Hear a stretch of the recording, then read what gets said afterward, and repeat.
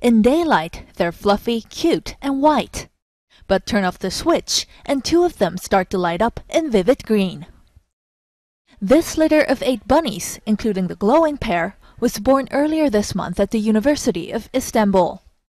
They're produced by a team of international researchers using a genetic manipulation technique developed at the University of Hawaii.